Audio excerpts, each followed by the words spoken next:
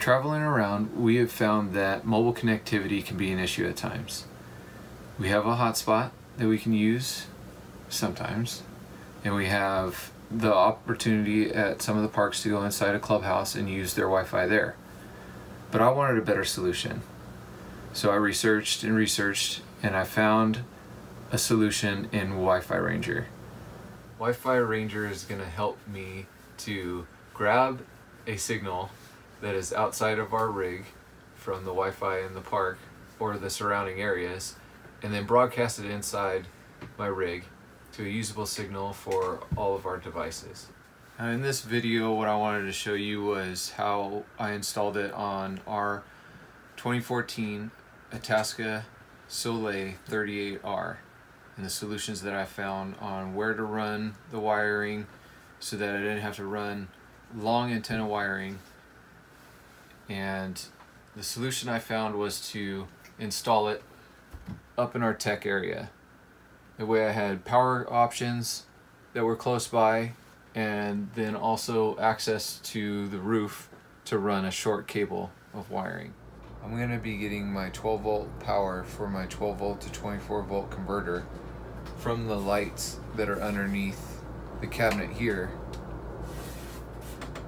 And to do that, I need to access the wiring that is in between the bottom of this cabinet and the bottom of this shelf.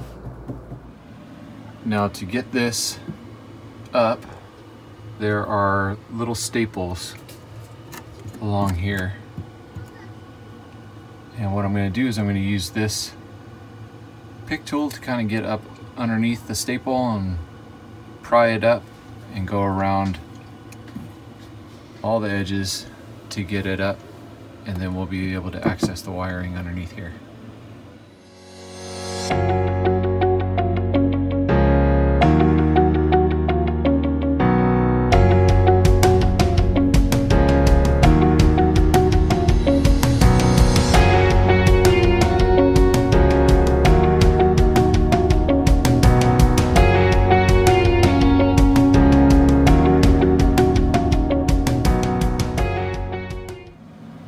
Now that I have access to the wiring here, I'm going to be able to tap into the power side and the ground side of this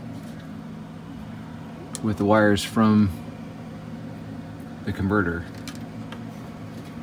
What I want to do is mount the converter here up to this location.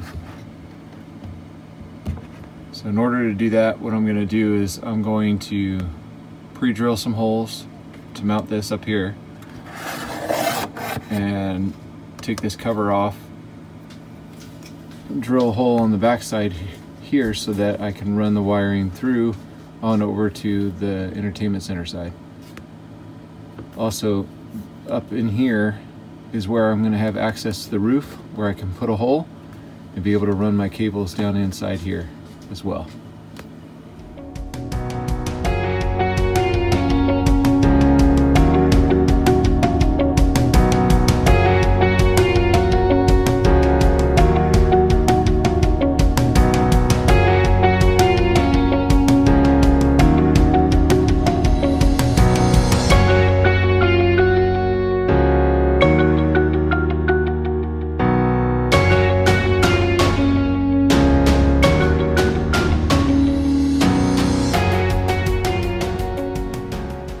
The wire that's going to supply the 12 volts to the converter. I'm going to tie into here the power and ground for these lights up here to supply the power to to the 12 volt to 24 volt converter. And the way that I'm going to do this, I'm going to mark out my wire, see how much I need here.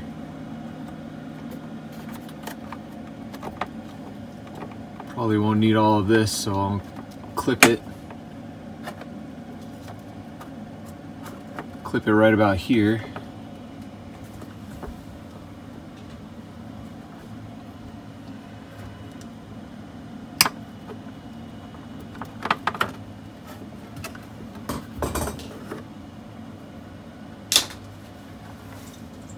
And what I've decided to do is I'm going to add some spade connectors. I have some of the larger ones here to where I can strip the wire back here, apply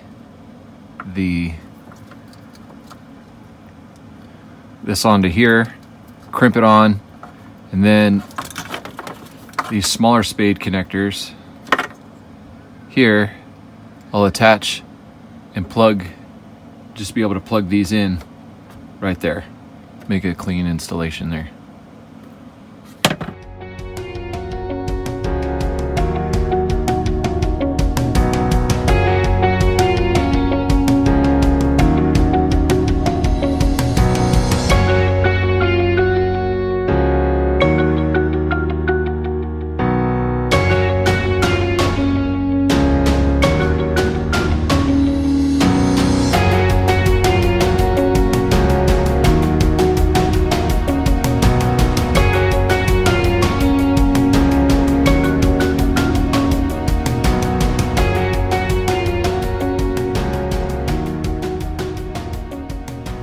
So I have the little relief in the lower panel. I use some sticky backs to attach the wiring to the panel.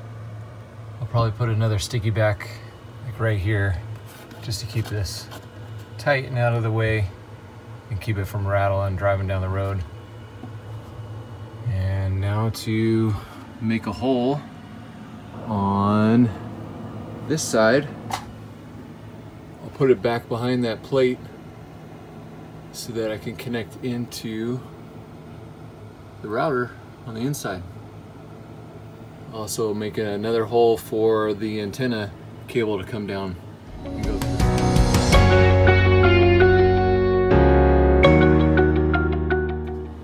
Now for the antenna, I'm going to drill a pilot hole from underneath and then go up on the roof to then drill out the hole big enough to put the cable through.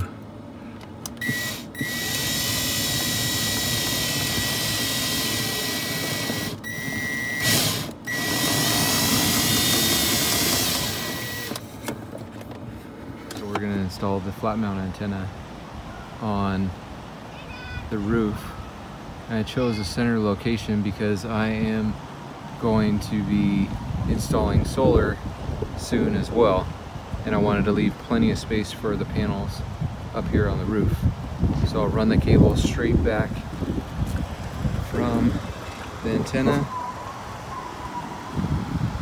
over around the air conditioning and then down into that pilot hole that I had drilled from the inside earlier.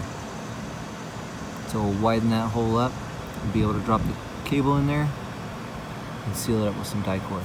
I'm going to mark the location of the holes, pre-drill them, and then clean the surface.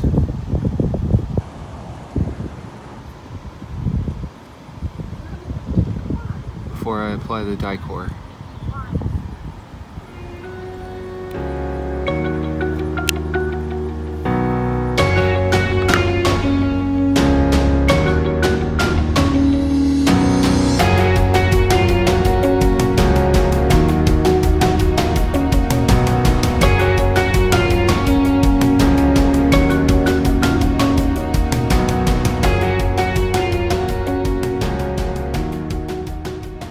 To talk a little bit about the antenna. So you'll be able to hit trees at low speeds when you're parking and this will move quite a bit and reset itself. And I placed it in the center so that there'd be less trees that would come up and grab it as I try to avoid them down the road or when parking in certain parks. So, but it's flexible. This gives a little bit, so it'll allow it to work really nice when you're going down the road and maneuvering around the campsites. I've finished the layout for where I wanted the cord to run, and what I'll do is I'll go back with sticky backs, screw them down, add a little die core on the screw heads, and that way the cable won't be flopping around. And I'll go over the top of the sticky back with some die core as well. So I'm going to set up now to drill a hole through the roof and install the grommet and put in some die core over the top of it.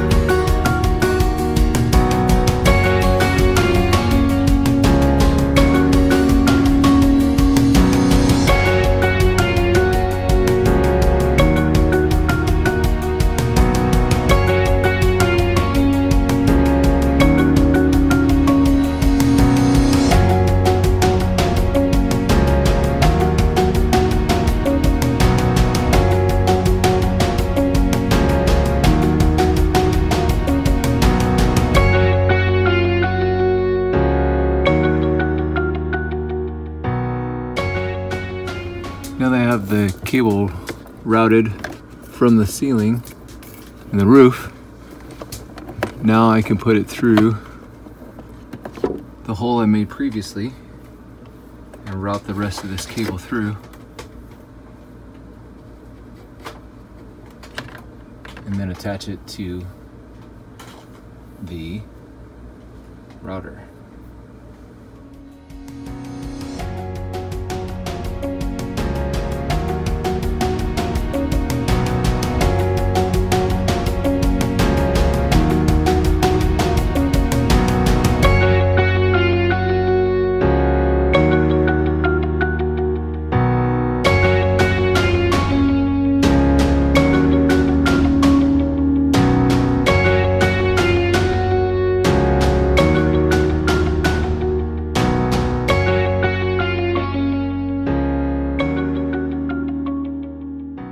Now that the cables are pulled in here, I have them tied up, the rest of it, here and here to take care of the excess. And then I have Velcro on this cable to keep it nice and tidy. Now the power is going to be plugged into right here, and we chose to use the 12 volts so we can run it off of battery power without having to go through the inverter. So we got the 12 volt to 24 volt connector right here, but we could have used the 120 volt adapter, plugged it in right back in here, and ran the cable up through the hole here into there, and we can keep it as a backup. Keep that right up here so that in case something happens with my converter, we could just use the 120. So we need to plug this in, allow it to power up for 5 minutes, let it establish its connection, and we're going to be putting the antenna goes in the PoE out connector, or the terminal 5, and we'll let it initialize, and we'll go to the computer and start the setup.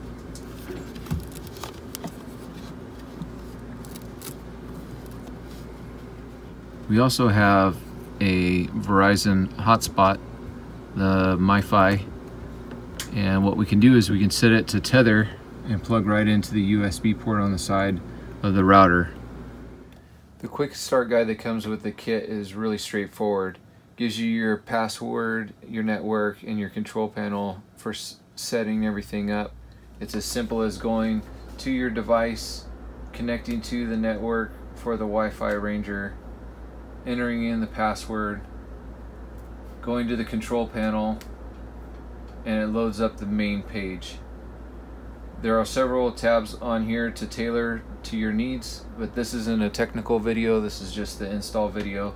So I recommend going on to Wi-Fi Ranger's website and looking at the specific videos for setting up these tabs. That was our install video for the Wi-Fi Ranger Elite AC. I hope you enjoyed it. Please remember to like, comment, and subscribe to the channel.